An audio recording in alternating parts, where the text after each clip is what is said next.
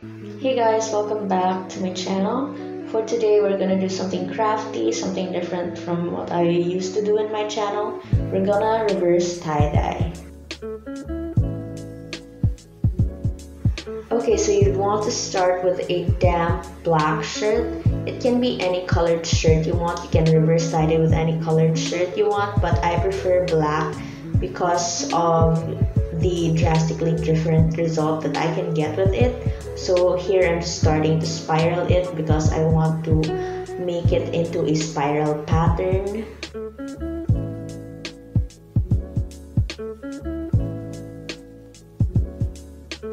So right here I'm just making sure that the spiral looks good. I'm making sure that the pleats are uniform in sizes.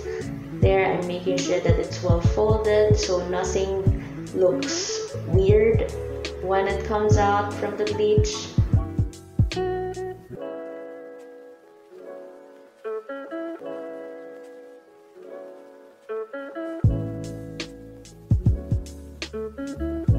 After that, you would want to secure your design with rubber bands. Make sure they are thick, that could fit into your shirt design or your folded shirt, just like that.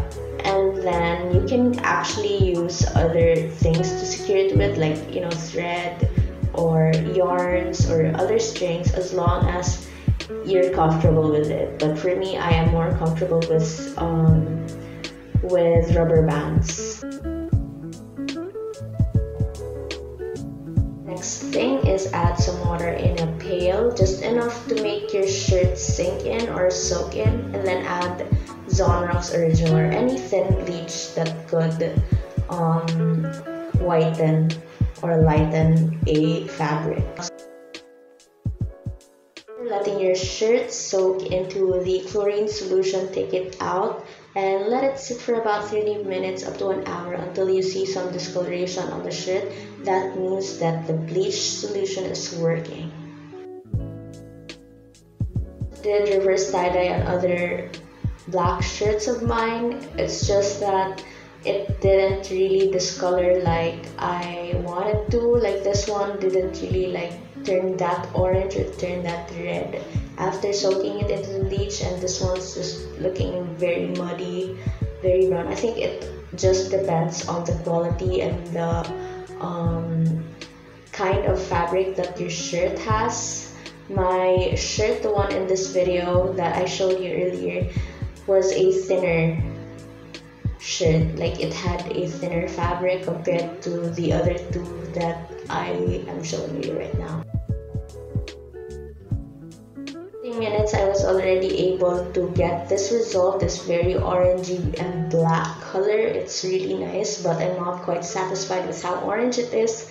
So the next step, I made a dye solution. I added hot water onto a dye, and I just mixed it, shook it really well to make sure that the dye powder is well dissolved.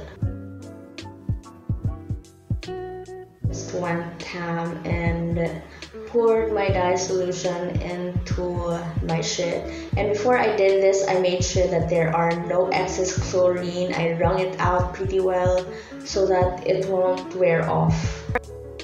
Look in the dye for a couple of minutes and voila, this is the final result. Let me know guys if you're interested in seeing more of these videos, and that's it. I hope you enjoyed. I'll see you guys next time.